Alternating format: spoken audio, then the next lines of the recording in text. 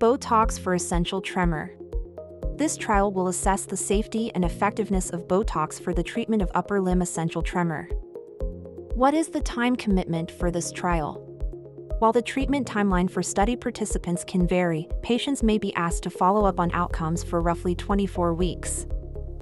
Who can apply? Researchers are actively recruiting a total of 174 participants with essential tremor between the ages of 18 and 80 to take part in this trial. You may be a candidate for enrollment if you meet the following requirements for participation. You are willing to complete screening to confirm the severity of your tremors. A physician has formally diagnosed your tremors. Where is the trial based? The trial is enrolling patients across 45 locations including Atlanta, Georgia, Aurora, Colorado, Boston, Massachusetts. Review the trial details and get in touch with a trial contact through